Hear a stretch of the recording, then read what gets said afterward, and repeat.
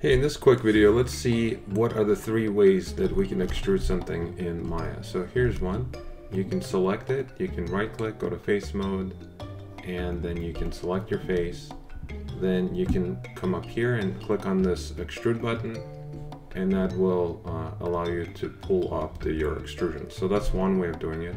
Another way of doing it is you can select your face, you can press Ctrl E, and that will allow you to also extrude, which is very nice. And the third way that you could do it is you can click on your face and you can just press W to move and then hold down the Shift key, and that will also allow you to extrude. So those are 3 quick ways you can extrude. And the Shift one is really neat because you can also hold down the Shift key and switch between the R and the W and quickly extrude things that are a little more complex. Maybe you can hold down the Shift key and extrude it sideways. You can go this way. You can quickly create things that are very interesting.